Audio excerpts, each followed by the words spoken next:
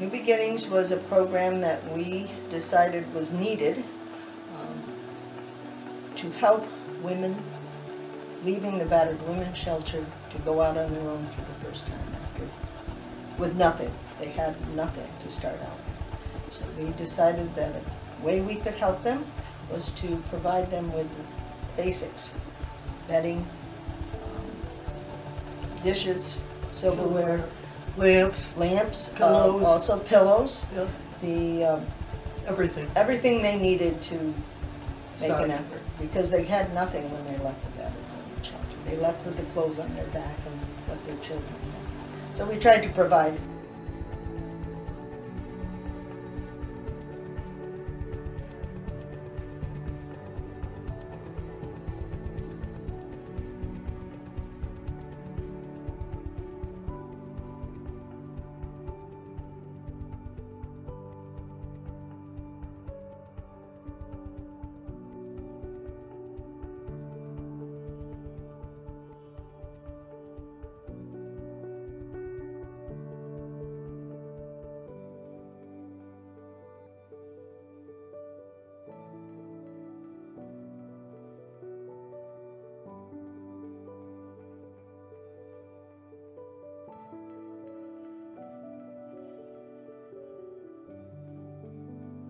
Playing because I've been working with TNT, the people who were doing this television movie about Amelia, and then it became a regular movie, but they had started out on television.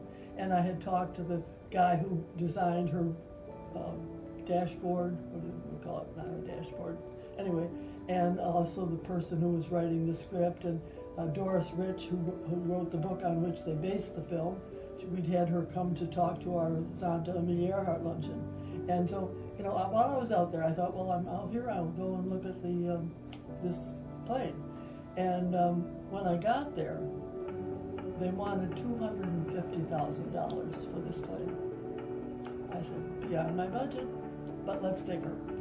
And my brother is a champion barter. He could barter anybody down to a frazzle.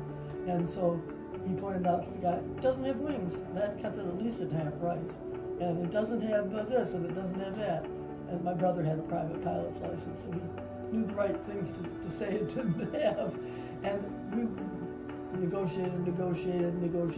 When I called Joyce, we were starting, because I thought I better let Joyce know that I'm doing this, and that, you know, if I get it to a reasonable price, we'll buy it.